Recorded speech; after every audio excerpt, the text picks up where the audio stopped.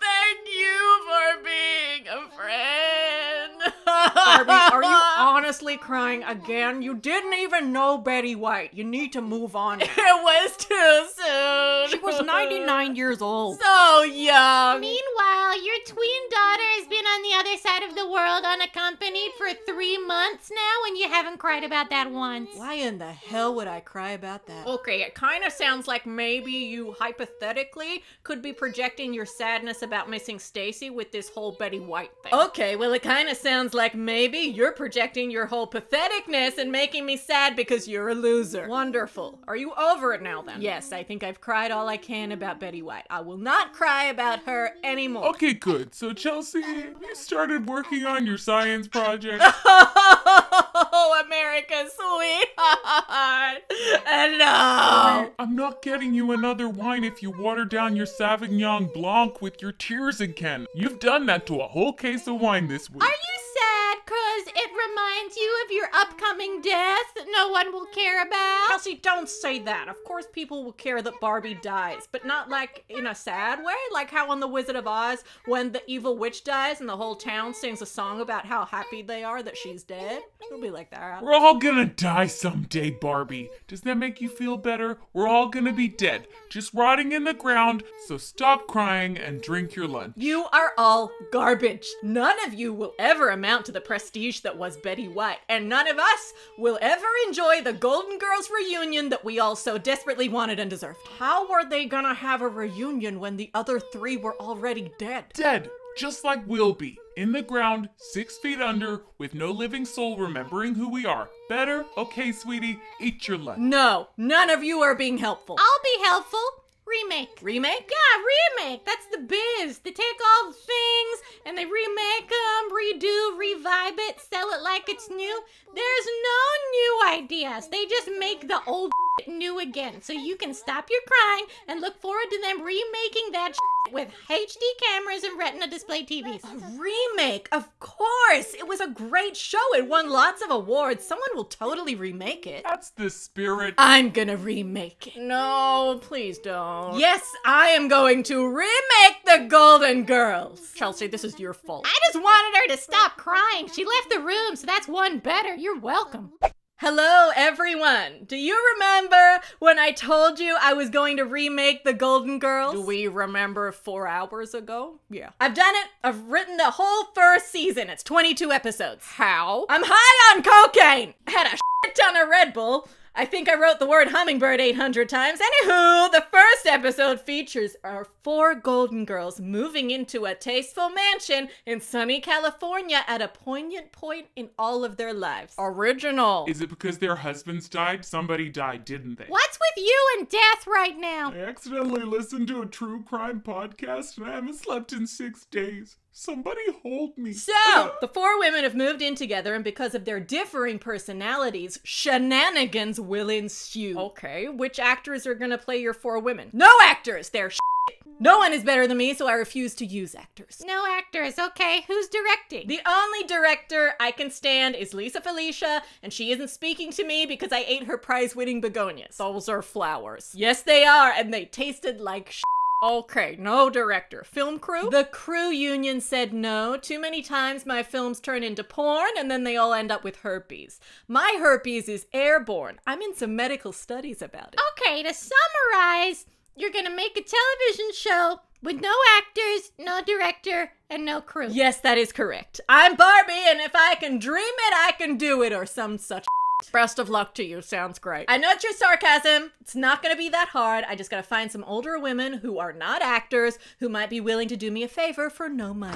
Barbara, sorry to barge in on your peasant house. I was down the road and realized I had run out of cocktail olives. Do you have a few to tide me over until I reach the Hollywood Hills? I would be ever so grateful. I would even be willing to return a favor to you if you could do me this kindness. Huh. That was very fortunate. What was? Yeah, sure. Cocktail olives in the kitchen. Then we can discuss that favor. Thank you, worthless. Great. Now all I need are 3 more older women who might be willing to play the other characters. So I'm gonna need a slutty one. Have you seen Margaret? She came in to get cocktail olives, and I know a party trick using cocktail olives, a bowl placed across the room, and an intimate body orifice. I saw a man outside and I would like to show this to him.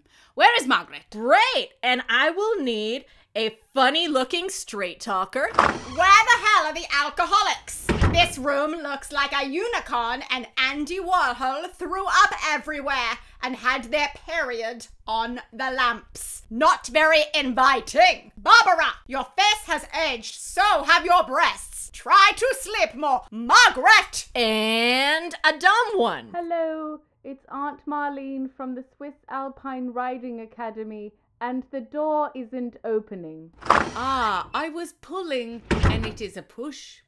A baby blue room. Is it a child's room? Lovely portraits. Any of horses? Sweet! And we need a young boy, cute, carrying snacks. Got a trust fund. No?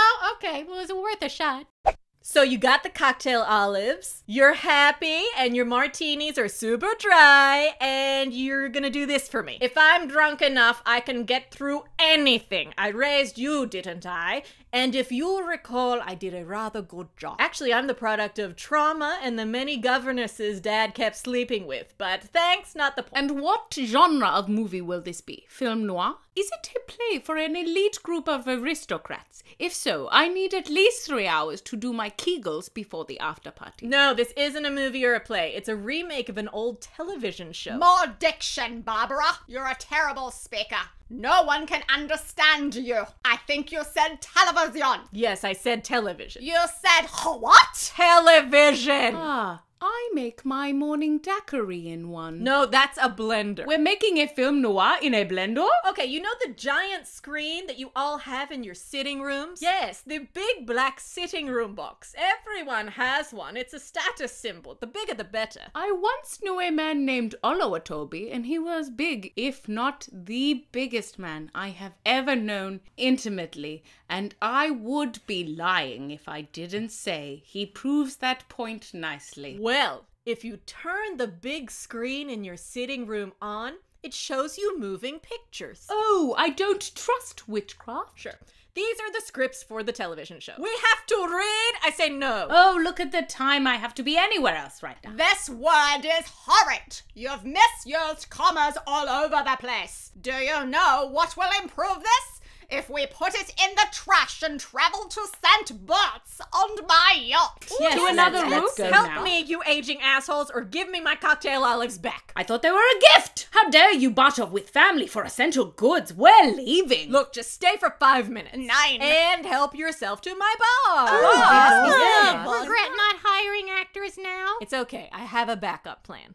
I mean, who can blame her? I wish Carol Baskin killed my husband. It was stupid to think these guys could act under instruction. These bitches are all improv. I'm gonna get my content. They're just not gonna know they're giving it to me. How are you gonna do that? Hidden cameras. Where are you gonna hide them? Oh, they're already there. And there. And there. What? Yeah, they're Barbie surprise porn cameras. What's surprise porn? It's pretty self-explanatory, Skipper. It's surprise porn. So we just provoke them into the storylines I've already planned, and I captured their organic reactions. It's a sitcom win. Okay, I'm here for this. Okay, storyline of the first episode is they just moved into this place, and they all have very different ideas on how to decorate. That sounds really boring. You sound really bored. I got this. Hey, ladies, I was just chatting with Barbie, and she wants to redecorate this room, and she wants to know your ideas. Okay, round, go. Wait for the goal. Redecorate? To be brutally honest, I think you would be better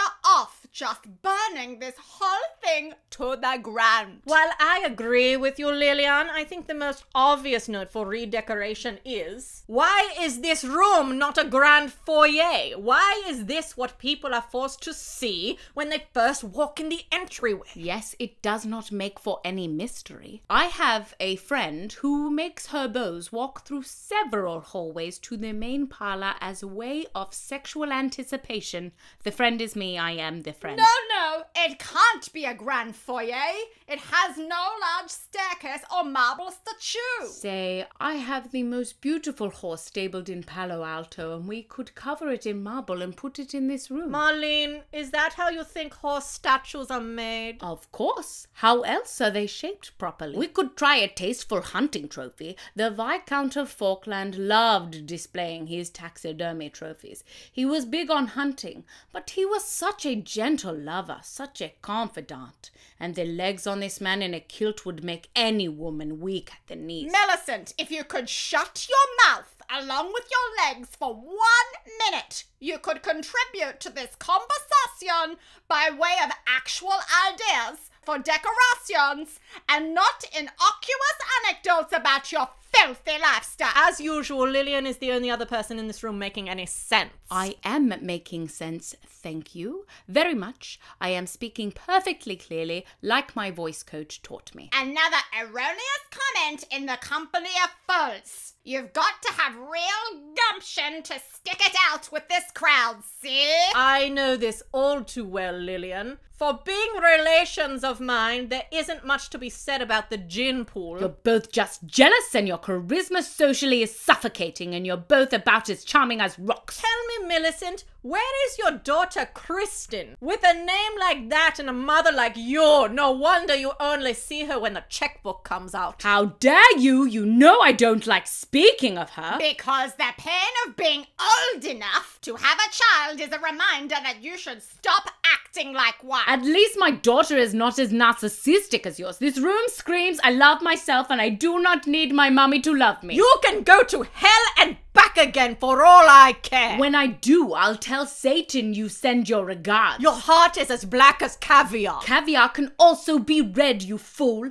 Everyone you know will be ashamed to associate with you after learning of your stupidity. Millicent, stop pretending you are better than Margaret. You have less between your ears than you have men between your legs. True, but that means I still have a lot between my ears. And I knew about the caviar because my friend with benefits, Zhu Jiwang, covered me in a caviar rainbow for his birthday last year. Our stables have lovely timber features. We could get something similar for the stairs. Timber? You are such a card to make a staircase in timber. No, this is no horse house or whore house. Staircases are marble and wrought iron for the railings. We should have some artwork. These hideous portraits have to go. She does not get her sense of style from me. Apple very far from the tree on that one. I am rather attached to paintings of majestic horses. Thank you for that unwanted opinion. Your obsession with horses is a bit unsettling. Cut. Cut what? There is no chisplate. Any good hostess would have at least put out a small charcuterie board. That was so great. See you guys later. Just get out of my house now. My head hurts from your transatlantic Lauren Bacall voices,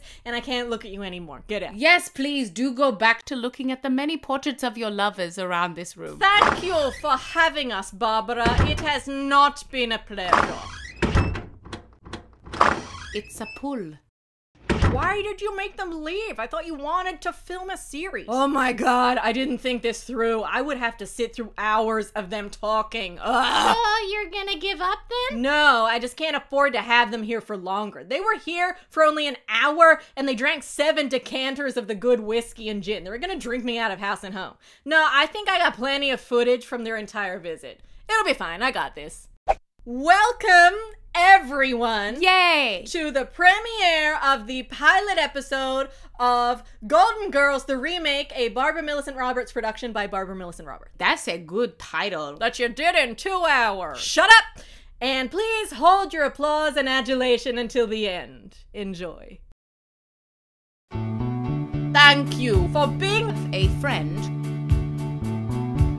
travel down the road and back again. Your heart is true.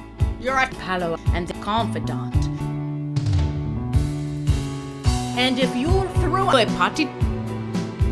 Inviting. Everyone you knew. You would see. The biggest gift would be from me, and the card attached. Would Say thank you. for being a friend.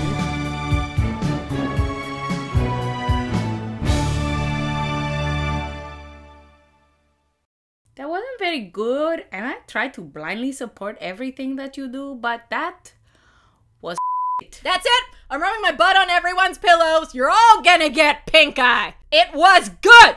It was great. You guys are all tasteless! Has she always had a private theater? Why don't we use this room more? Thanks for watching. Don't forget to like, comment, and subscribe. And follow us on social media, links below. And check out our merchandise, links below as well. Love, Sam. And Mickey.